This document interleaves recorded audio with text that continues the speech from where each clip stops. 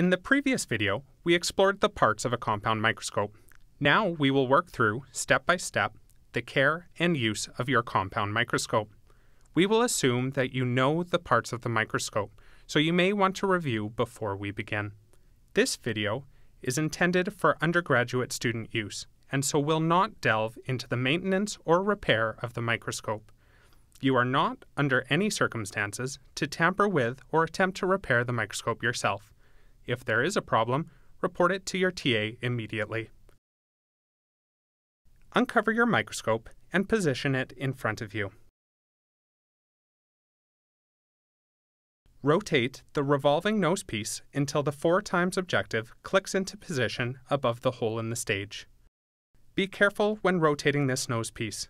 Do not rotate past the 40x objective if it has the chance of hitting the stage. Using the coarse focus knob, lower the stage until it is at least 4 centimeters below the 4x objective lens. Raise the condenser as high as it will go using the condenser adjustment knob. You will see the condenser lens protrude slightly through the hole in the center of the stage. Take a piece of lens paper and clean all of the visible lenses.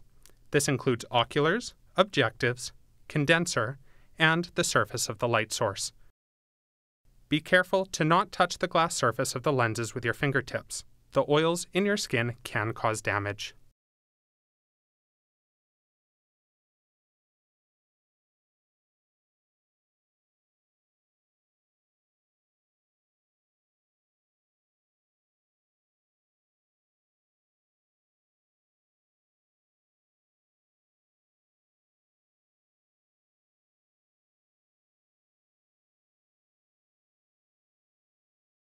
Open the iris diaphragm by moving the adjustment lever completely to the left. If you are using an Olympus model CH or CH2, adjust the light intensity control to 7. If you are using an Olympus model CH30, set the intensity to 3.5. Turn the power switch on. Look through the ocular lenses. Try to keep your eyes about 2 centimeters from the surface of the lenses. One of the oculars, usually the right ocular, has a black pointer which extends partway across the field of view.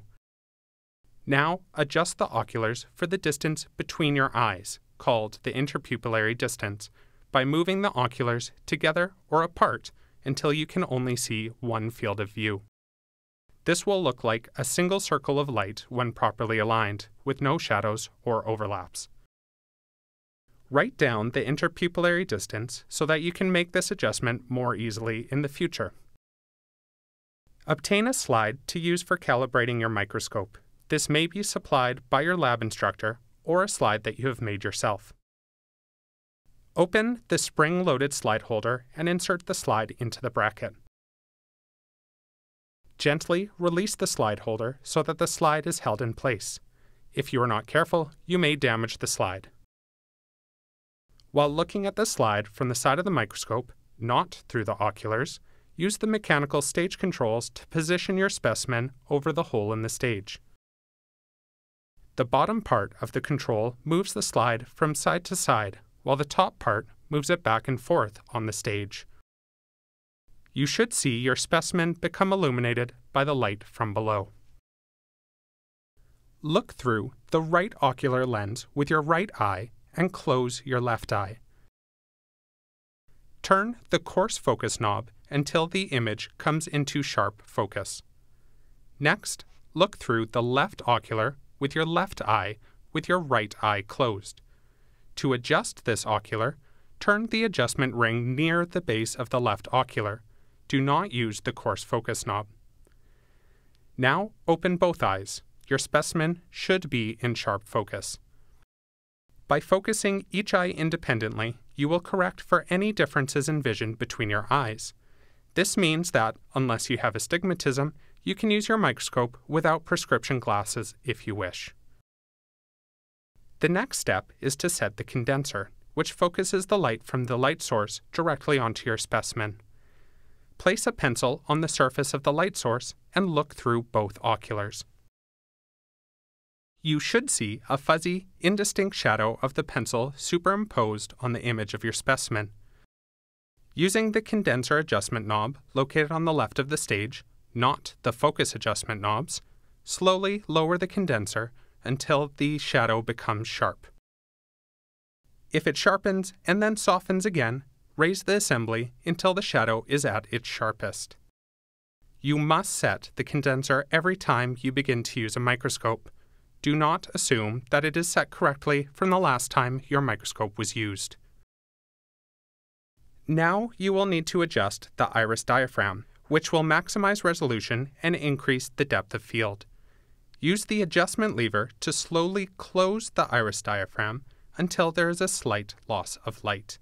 You will need to adjust the iris diaphragm every time you change objectives. Now that your microscope is set, you are ready to switch to the 10 times objective. Center the specimen in the field of view and rotate the nose piece so that the 10 times objective clicks into position. If your specimen is not centered, you may lose it during this step. If that is the case, just rotate back to the 4 times objective and center your specimen. Using only the fine focus knob, focus on the specimen. Center it if necessary. Now, adjust the iris diaphragm by moving the adjustment lever.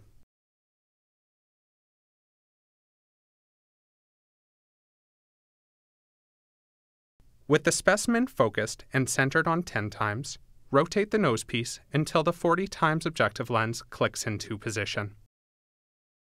If you could not see the specimen on 10 times, do not switch to 40 times. You will not be able to find it on 40 times if you could not find it on 10 times. Adjust the iris diaphragm if the image is too dark or too light, and focus using only the fine focus knob. If at any time you lose the image or cannot find your specimen, return to the 4 times objective and begin again. While it may feel like you are losing progress, it is faster than spending time hunting around using the 10 times or 40 times objectives. Once you've finished with a sample, rotate back to the 4 times objective.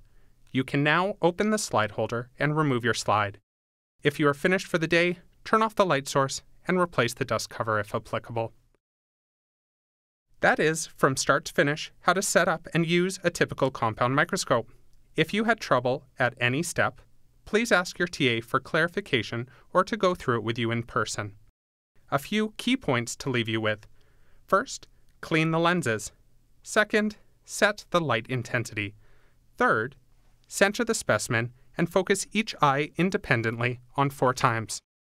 Fourth, set your condenser and iris diaphragm. Fifth, switch to 10 times, focus, center, and adjust the iris. And finally, switch to 40 times, focus, center, and adjust the iris.